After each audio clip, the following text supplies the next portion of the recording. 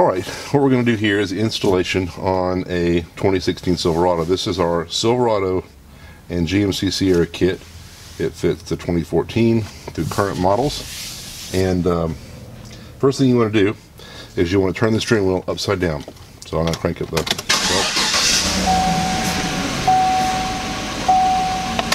reason we turn it upside down is because we want it to overlap.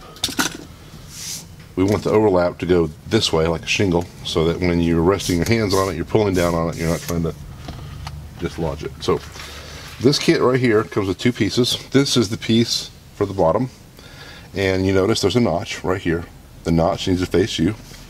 When the notch faces you, you lay it out and make sure that everywhere there's a spoke, that you don't have any interference with a tab, okay? And that's where it goes. Now we're going to take and peel this. Now before you get to this step, you should make sure that you know where the center of the wheel is, top and bottom. You can mark that with a Sharpie or something, or you can just make note of it. I've made note of it, and I want to line up the tab, the notch in the tab with the center of the wheel. And we'll line that up right there. If there's anything on the wheel, I've already cleaned the wheel, but there's a little spot right there. Once you get it in place and you get it in the middle, then you're going to drape the whole cover around the wheel. You don't want to stretch it. You want to drape it evenly, and you can see right here, if you get it, you want to move it a little bit, you can do that. So we're draping the whole cover into place. You do want to make note of where it ends, that it ends in a fairly even spot. And you also want to make note that you have it clocked evenly pretty much around the circumference of the wheel. And we have it clocked pretty well. I might want to move this one around just a hair. Again, you don't want to stretch it. And see where that ends at. Now that's overlapping a little bit, so I'm going to move it just slightly so it doesn't overlap they're pretty even there. Now, this indexing tab with this notch is the center tab. The first thing you do is fold that center tab down.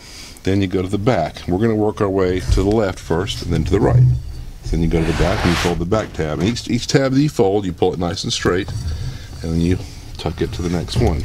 And what we're doing here is we're literally lacing the steering wheel cover onto the wheel. And when you get to this part right here, you want to take your thumb and just smooth it down. And then you start with the small tab again. And then go to the back to front as you lace it on. Here I'm going back to front, and I'm making sure that it's nice and smooth. I'm making sure that I don't have any wrinkles. If you get a wrinkle, it's not a big deal. You just peel it back up and smooth the wrinkle out.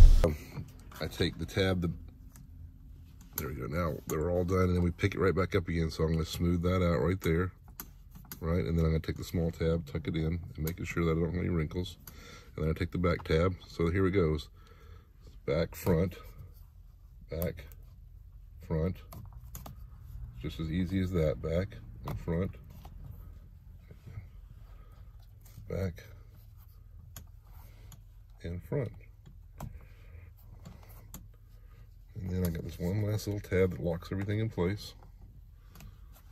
And now the whole bottom of the steering wheel cover is installed.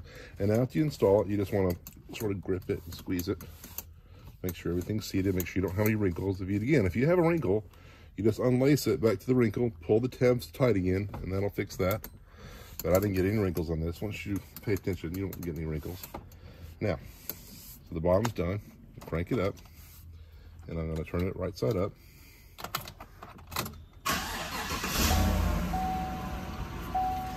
All right, and again, the reason you do it at the bottom first is because you want the top part to overlap like a shingle downward, like that. This is the same thing. You want to make sure you know where the center of the wheel is. Then you peel the cover. It's very easy to peel.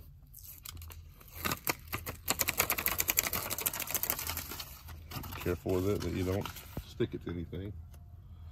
Find the tab. See, that doesn't have a tab. That does have a tab. That tells you where the middle is. See the tab right there in the middle? I've got it in the middle. I'm going to drape it.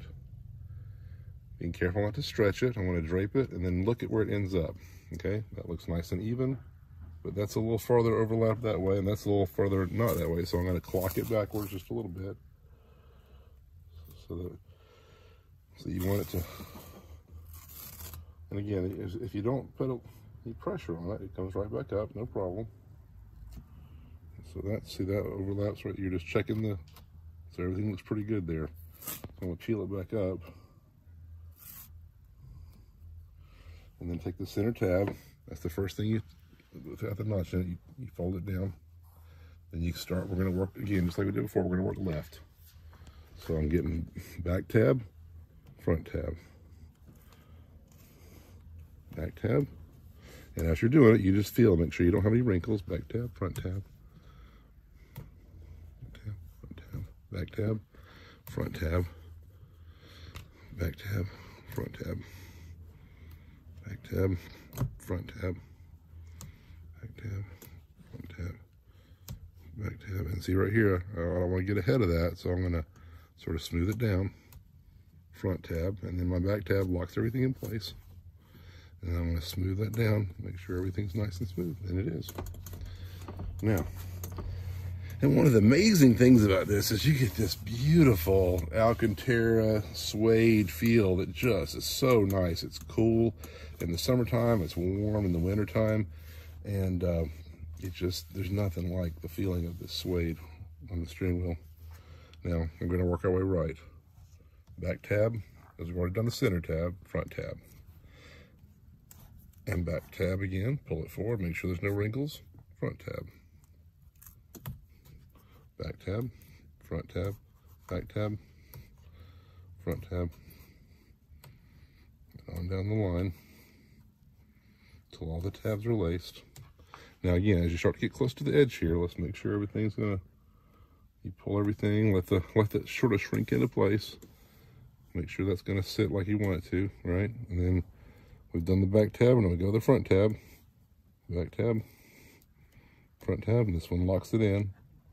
Little guy right there, and then I just smooth it down, and it is installed. Now, after you've installed it, the adhesive really likes to have a few days of use before it really reaches full strength, so don't go picking at it.